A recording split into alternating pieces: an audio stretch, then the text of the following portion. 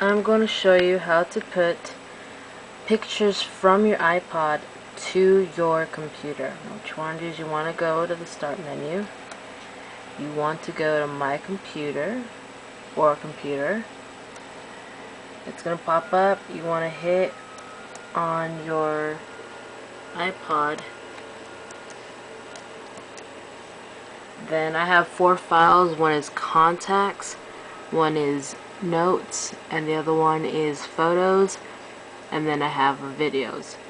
You want to go to the photo ones, double click on that. There's going to be one that says full resolution, there's a thumbs, and photo database. You want to go ahead and you want to click on full resolution. You want to double click on it. It's the name of the file, and then you're gonna see these little ones. They're gonna say 1, 2, 6, 7, you know, and then it's gonna click to more.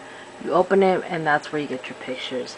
And then you get your picture, and you want to go ahead and you want to drag it into your desktop, or you can go ahead and put it into a disk. It's up to you, and that is how you do it. Thank you for watching, and have a beautiful day.